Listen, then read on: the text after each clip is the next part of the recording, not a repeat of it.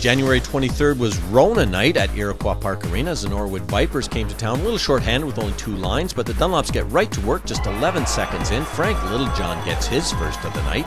It's 1-0 Whitby. Then a minute later, Kyle Ventura feeds one from behind the net into the pads of netminder Jeff Quinlan, who inadvertently puts it in his own net. Whitby up by 2. And then about halfway through the period, on a bit of a scrambly play, Frank Littlejohn scores his second of the night. That's his 5th of the season. Dunnies lead 3-0. And the boys were far from done, as about 3 minutes later, Matt Schmidt takes a wrist shot from the point that finds its way through traffic to the back of the net. That's his 3rd of the year and his first at home, Whitby with a commanding 4-0 lead.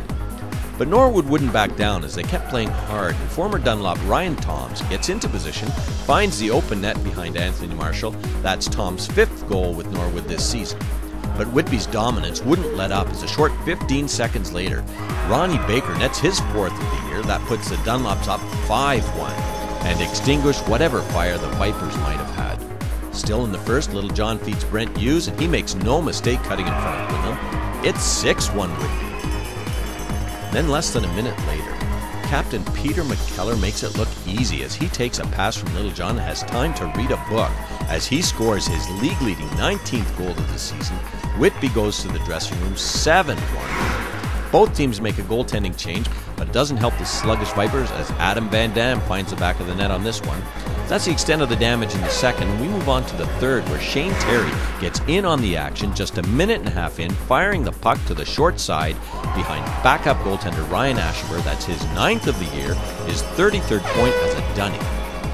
But the night wouldn't be complete without a hat trick amidst all those goals, and Frank Littlejohn answers the call with his 5th point of the night, his 2nd hat trick of the season, and the Whitby Dunlops are happy to put this one on the books, winning 10-1 against a tired Norwood Viper team. For ticket information and upcoming games, visit whitbydunlops.com.